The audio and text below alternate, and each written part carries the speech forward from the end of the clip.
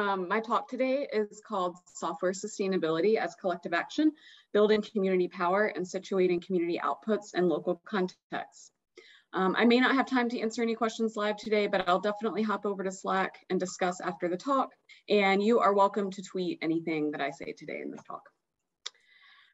So speaking of situating ourselves, I'll start with myself. My name is Jess. I'm standing in for Jessica Meyerson today, who couldn't make it, but co-developed this talk with me.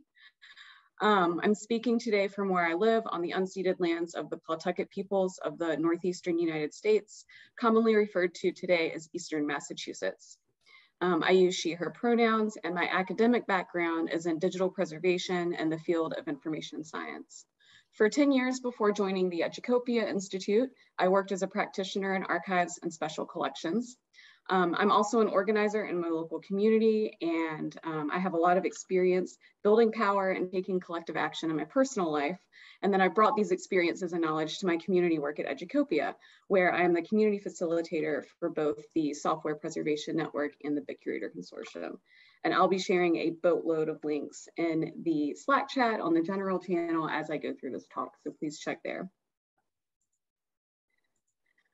As a framing, sustainability does tremendous work for the international community of stakeholders that care about software as both a dependency to make meaning from existing data and scholarship, and also as an output in its own right as a cultural heritage object.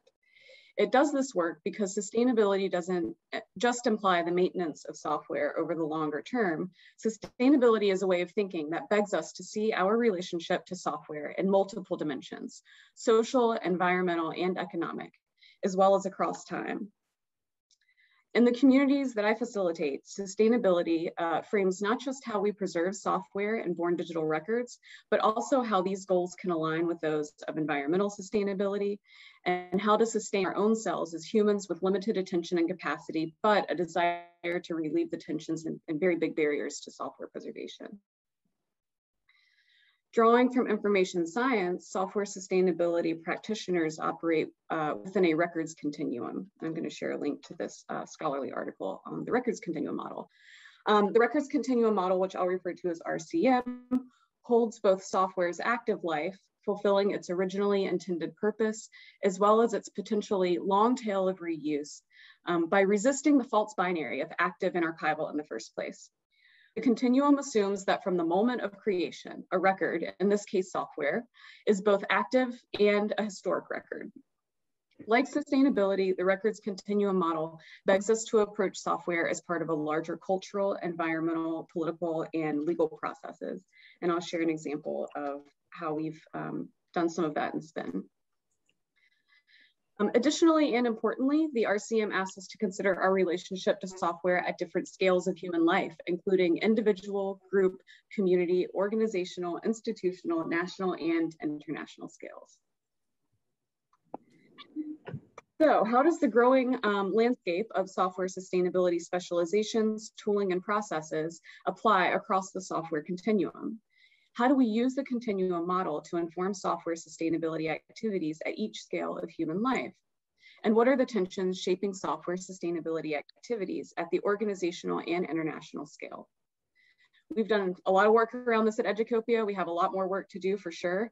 And up top, we've identified some tensions in software sustainability for cultural heritage. The first tension I want to talk about is capacity. So it's not enough to know what we're losing or gaining by taking collective action or not taking collective action. Our local constituents and our local stewardship capacity shapes the nature of our commitment to software sustainability. If very few institutions, for example, to kind of make this concrete, if very few institutions have the capacity, both human and financial resources, to engage in collective software sustainability, of course, this shapes the boundaries and possibilities of collective action. The next tension I want to talk about is the squeeze. So practitioners are squeezed, at least in the US. I'm speaking from a US perspective largely here, even though both of the communities I facilitate are international, the majority of members are from the US. Practitioners are squeezed in the middle of collective action. Many want to engage and act collectively, but they're faced with decreasing investment in digital curation, much less software curation. Like I said, at least in the US, that's what we're seeing here in cultural heritage institutions. And then an increasing need to understand and engage designated user communities, often with an eye to social justice, which is also kind of a new development in the past few years in the US. And then an increasing complexity and scale of collected and curated materials. And so the third tension I want to talk about is tooling. While to this complexity and scale that we're faced with, and therefore more difficult for any single organization to develop and maintain, they also have to be placed among an increasingly crowded field of tools and services competing for organizational support and within the landscape of existing digital infrastructure maintained within each organization. And both of these challenges are critical when considering how to move from project to service or project to enterprise tool phase, as we have been studying with the Emulation as a Service infrastructure project, which I'll talk about in just a minute.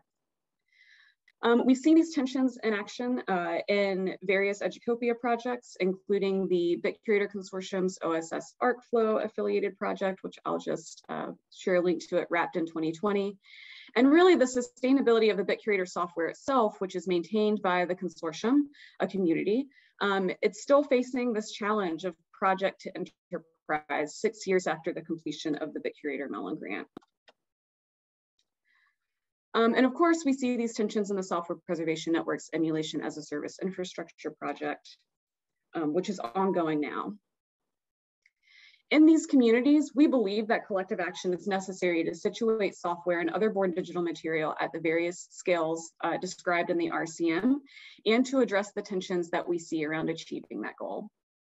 But in our work on Emulation as a Service infrastructure, we have now begun to map the boundaries of collective action, the boundary between what a consortia or a service or an organizational community of practice is in the best position to do versus what really needs to take place locally, informed by local user constituencies and institutional realities.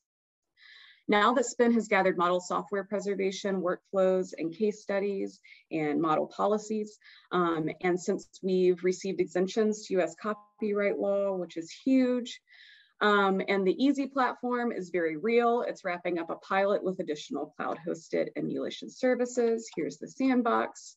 We are faced with a new and very different challenge. How do we resituate these collective outputs back into the very local, very specific context of cultural heritage institutions in ways that enable those same institutions to provide useful and sustainable emulation services? This is where field level scale is de-emphasized and the local interrelational scales come to the forefront. Participatory archival research and development, or PAR&D, is an orientation or approach to cultural heritage work that speaks to how these communities work, and it emphasizes there are more general ways and specific strategies and standards that help cultivate trust today, like community archiving, post-custodial stewardship, trusted repository, audit certification. But we sustain trust through reflexive practice by making reflexivity business as usual, questioning our assumptions and our rationales, and critical evaluation of documenting those rationales and making that documentation visible, which is a big part of the work that this workshop is doing. So collective action got us to where we are with the development of these resources and the development of communities like the Software Preservation Network and the Bit Curator Consortium. But when we refocus on the local context, that is the work of building power for future collective actions. Sustaining and preserving the world's software requires the commitment of many, many individuals that hold various levels of influence and power. We build power by building trust. And it's not a very technical activity. It's actually quite simple. From the constant activity of checking in, chatting with your colleagues, understanding where everybody is coming from, you build trust and you collect the ingredients required for successful collective action later. I see power built through sharing knowledge in spaces like this, through training efforts, and in sharing resources that can be reused. We must imagine the funding capacity and even knowledge that we want ourselves and our organizations to have in the future in order to develop pathways to materialize these goals. So we imagine this future, and we are all collectively working to get there in small ways by sharing knowledge and enthusiasm with our colleagues, and in big ways by holding public events like this one to amplify that activity many times over. I know that the small localized approach of simply talking to people about the issues you're informed about and seeing what blooms really works. In my local community, I have seen incredible transformations in the past 5 years built through simply having one-on-one conversations with my neighbors, helping them realize their power, helping them realize what's at stake, and helping them take small actions that add up to really big results. And we've seen it over and over in these professional communities as well. Here's one more link that I just wanted to share of a project seeded from a very small conversation, the Bit Creator Consortium's Python study groups. So I'm more committed to the power and necessity of collective action now than ever before, even as we start to see the boundaries of it. I just want to end with a couple of pleas. First, talk to your colleagues about software sustainability today and every day into the future. Share your knowledge and make it everyone's issue. So here's a talking point that you can start with. Software mediates almost every interaction of our daily life at this point, and it isn't likely to change soon. So it really is everyone's concern.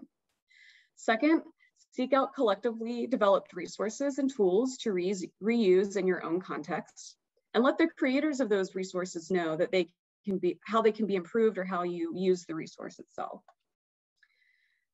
Both of these activities will build our collective power to sustain software. Every conversation, every moment of advocacy adds up, and one day we will all wake up and realize that we're almost there. All of the steps, all of the knowledge sharing, all of the feedback, engagement, and community infrastructure building has built a pathway for us. Thank you to the workshop organizers for providing the space to build power for collective software sustainability. And thank you all for engaging and building power during this workshop.